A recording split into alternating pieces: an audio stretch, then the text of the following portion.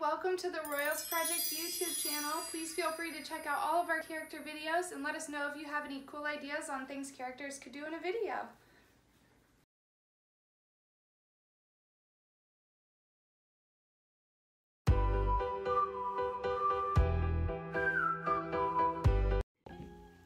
Chapter 18.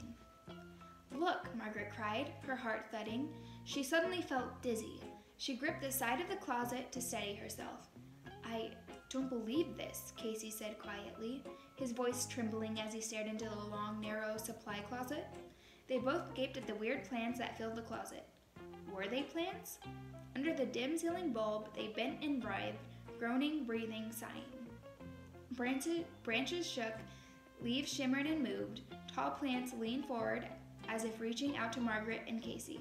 Look at that one, Casey cried, taking a step back, stumbling into Margaret. It has an arm. Oh, Margaret followed Casey's stare.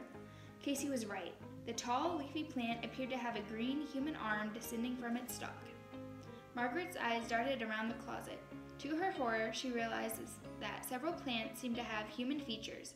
Green arms, a yellow hand with 3 fingers poking from it, 2 stumpy legs where the stem should be. She and her brother both cried out when they saw the plant with the face. Inside a cluster of broad leaves, there appeared to grow a round green tomato. But the tomato had a human-shaped nose and an open mouth, from which it repeatedly uttered the most mournful sighs and groans. Another plant, a short plant with clusters of broad oval leaves, had 2 green, nearly human faces, partly hidden by the leaves, both wailing through open mouths. Let's get out of here, Casey cried, grabbing Margaret's hand in fear and tugging her away from the closet. This is gross. The plants moaned inside. Green, fingerless hands reached out to Margaret and Casey. A yellow, sick-looking plant near the wall made choking sounds. A tall, flowering plant staggered toward them, thin, tendril-like arms outstretched. Wait, Margaret cried, pulling her hand out of Casey's. She spotted something on the closet floor behind the moaning, shifting plants. Casey, what's that? She asked, pointing. She struggled to focus her eyes in the dim light of the closet. On the floor behind the plants, near the shelves on the back wall, were 2 human feet. Margaret stepped cautiously into the closet. The feet, she saw, were attached to legs. Margaret, let's go, Casey pleaded. No, look, there's something back there, Margaret said, staring hard. Huh? A person, not a plant. She took another step. A soft green arm brushed against her side. Margaret, what are you doing? Casey asked, his voice high and frightened. I have to see who it is, Margaret said. She took a deep breath and held it. Then, ignoring the moans, the sighs, the green arms reaching out to her, the hideous green tomato faces, she plunged through the plants to the back of the closet. Dad, she cried. Her father was lying on the floor, his hands, his feet tied tightly with plant tendrils, his mouth gagged by a wide strip of elastic tape. Margaret. Casey was beside her. He lowered his eyes to the floor. Oh, no! Their father stared up at them, pleading with his eyes. He cried, struggling to talk through the gag. Margaret dived to the floor and started to untie him. No, stop, Casey cried, and pulled her back by the shoulders. Casey, let go of me. What's wrong with you? Margaret cried angrily. It's Dad. It can't be Dad, Casey said, still holding her by the shoulders. Dad is at the airport, remember? Behind them, the plants seemed to be moaning in unison, a terrifying chorus. A tall plant fell over and rolled toward the open closet door. Their father continued to plead, struggling at the tendrils that imprisoned him. I've got to untie him, Margaret told her brother. Let go of me. No, Casey insisted. Margaret, look at his head.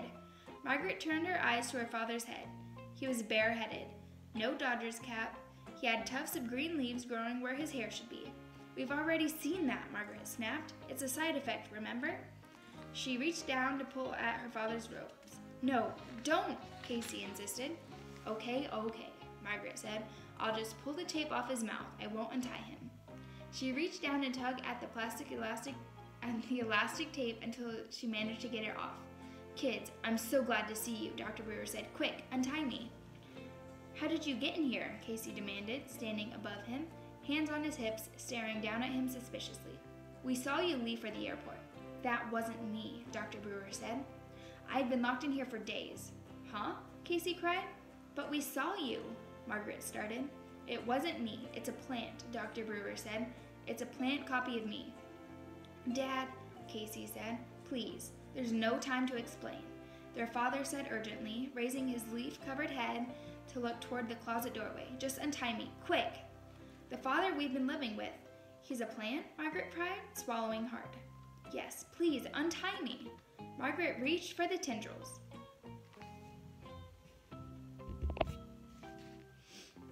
No, Casey insisted. How do we know you're telling the truth? I'll explain everything, I promise, he pleaded.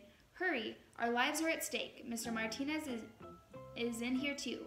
Startled, Margaret turned her eyes to the far wall. Sure enough, Mr. Martinez also lay on the floor, bound and gagged. Let me out, please, her father cried. Behind them, plants moaned and cried. Margaret couldn't stand it anymore. I'm untying him, she told Casey, and bent down to start grappling with the tendrils. Her father sighed gratefully. Casey bent down and reluctantly began working at the tendrils too. Finally, they had loosened them up enough so their father could slip out. He climbed to his feet slowly, stretching his arms, moving his legs, bending his knees. Man, that feels good, he said, giving Margaret and Casey a grim smile. Dad, should we untie Mr. Martinez? Margaret asked. But without warning, Dr. Brewer pushed past the two kids and made his way out of the closet. Dad, whoa! Where are you going? Margaret called. You said you'd explain everything, Casey insisted. He and his sister ran through the moaning plants following their father. I will, I will. Breathing hard, Dr. Brewer strode quickly to the woodpile against the far wall. Margaret and Casey both gasped as he picked up the axe. He spun around to face them. Holding the thick axe handle with both hands, his face frozen with determination, he started toward them. Dad, what are you doing? Margaret cried.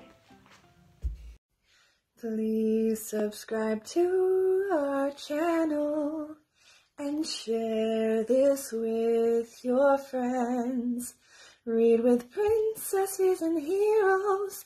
So if you want to see more, subscribe and your dream will come true. Thank you so much for watching. Please subscribe to the Royals Project on YouTube. And if you enjoyed this video, hit the like button. Goodbye, everyone.